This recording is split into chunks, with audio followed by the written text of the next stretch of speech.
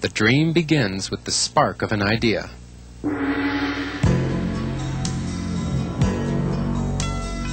In the minds of men and women with a special style of creative vision. A vision that aspires to manifest in such a grand fashion that people from all points of the world want to share in the excitement of making this dream,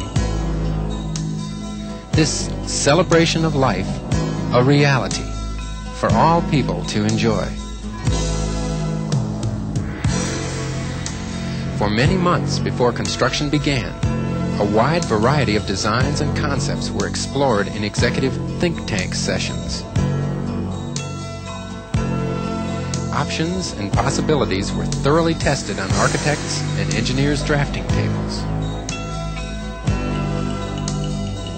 A continually changing model of the most exciting feast for the five senses available anywhere for 6 months in 1984. A little over 2 years ago, the pile driver took over where the pencil left off, and the physical transformation of this historic riverside real estate began, ushering in a whole new era in the city's tour and convention business as the people of New Orleans returned to their river.